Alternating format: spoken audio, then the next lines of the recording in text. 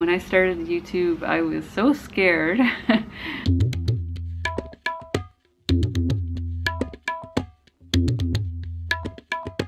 haven't done a Q&A in a while, and I'm getting some questions that are repeating, so I thought this would be a good opportunity for me to answer some of those questions.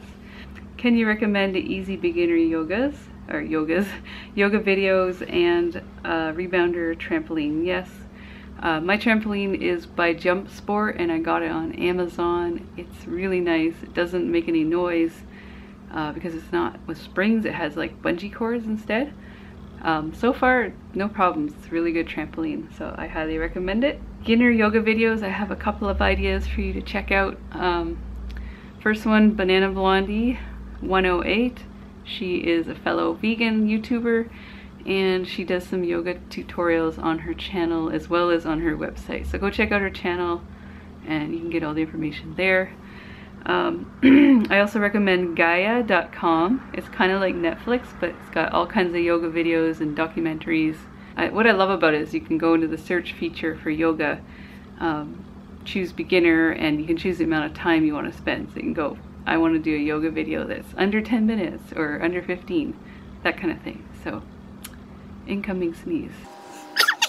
Yoga with Adrienne, she's on YouTube as well. I don't think she's vegan, but she's got a good library of yoga videos. Favorite food right now? I don't know. I would say lentil taco meat. Betty Lou's lentil taco meat. I could eat that like 4 times a week. So kind of a burrito bowl type of thing. It's my favorite food right now. Fruity Foodie asked on YouTube, I love the music, where did you get it? I think on that particular video was a song from bensound.com. I also get some of my music from Vexento on YouTube. I got that recommendation from Derek from Life Inside of a Box. I use some of the stuff from YouTube library. They added a whole bunch of new stuff a few months ago. Alright, so Michelina Van Loader asks, this is after she found out I had Hashimoto's.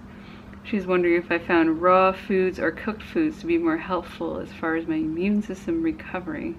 And also, how long have you been vegan? I've been vegan for almost 5 years. Our 5-year vegan anniversary will be May 20th. So it's coming up on 5 years.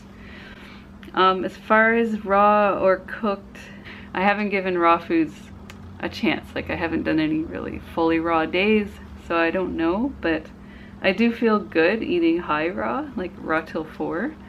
But I feel fine eating starches too. So the biggest difference is just cutting out the processed foods. So no processed vegan foods. What do you do with clothes and things that are made from animals that you acquire before going vegan? I got rid of most stuff. I've never really was a big leather fan, so I didn't have a ton of leather things. I think I had a leather purse that I never used, so I donated that.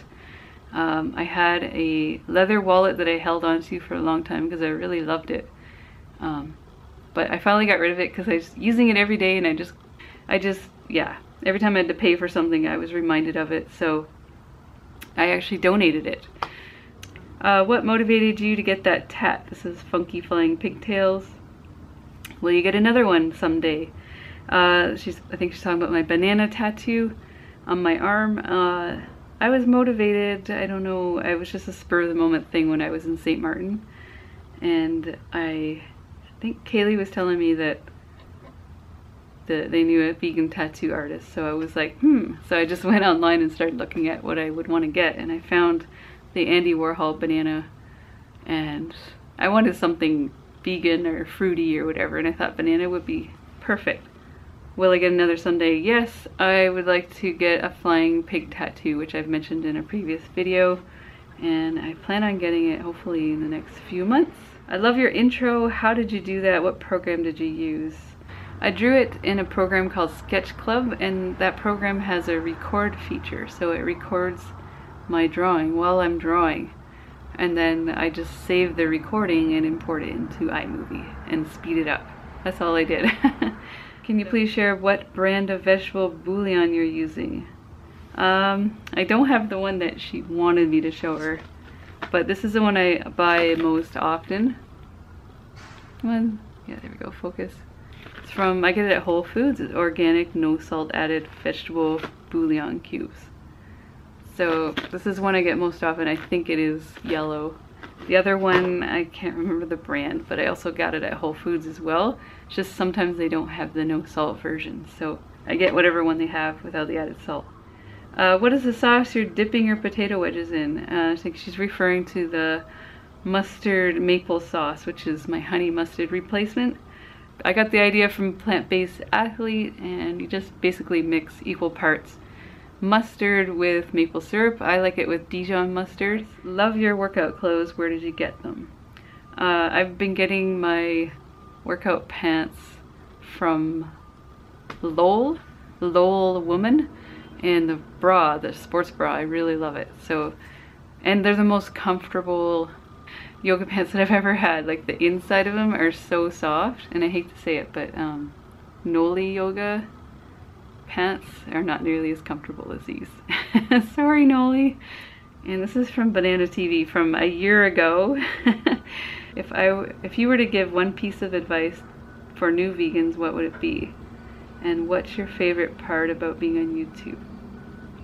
One piece of advice for new vegans, that would be to transform the meals you eat now into the vegan version, just to start out, so that you're not totally overwhelmed, and make sure you're eating enough. That's the biggest mistake I think people do when they transition. Just because vegan food generally is lower in calories, except for the really heavily processed stuff. But I find if you're not eating enough, you end up craving your old foods, and people could go back to what they used to be eating. So what's your favorite part about being on YouTube? I would say the community, interacting with you guys. And I think YouTube's a confidence builder for me personally. When I started YouTube, I was so scared. My name is Janine, and I'm from Vancouver, BC, Canada. And this is Penny. Yeah, I think it's a really good confidence builder for speaking. I'm still not that great at it, but practice makes perfect. Right, I'm back after work for the last question of the day, and I just want to show you something I got in the mail today. I ordered this shirt from Tone That Fat, and it says vegan. Back. Just in time for the St. Patrick's Day race I'm doing on Saturday, so now I have a green shirt to wear. I also got a pink tank top, similar on the front and on the back. Instead of the other design, it has Go Vegan with the barcode. So really excited about that. Check out tonethatfat.com. She also has a YouTube channel as well. I'll link down below. So the last question is on Instagram from Carolyn. How do you find being on a high carb vegan lifestyle helps with healing Hashimoto's?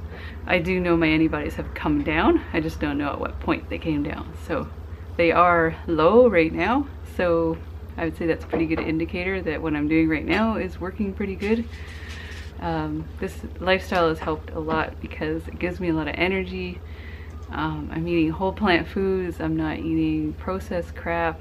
Being vegan prior to going high carb, low fat, I noticed a huge difference in my energy from just being a regular vegan to high carb, low fat. So if you have Hashimoto's, you might want to consider carbing up and playing with the ratios too. I find I do better if I eat about 10% fat, where some people will feel better with 5. So I do think there's a little range there that you can play around with. But anyway, that's the last question of the day. Comment down below if you have any more questions, and I'll include it for the next one.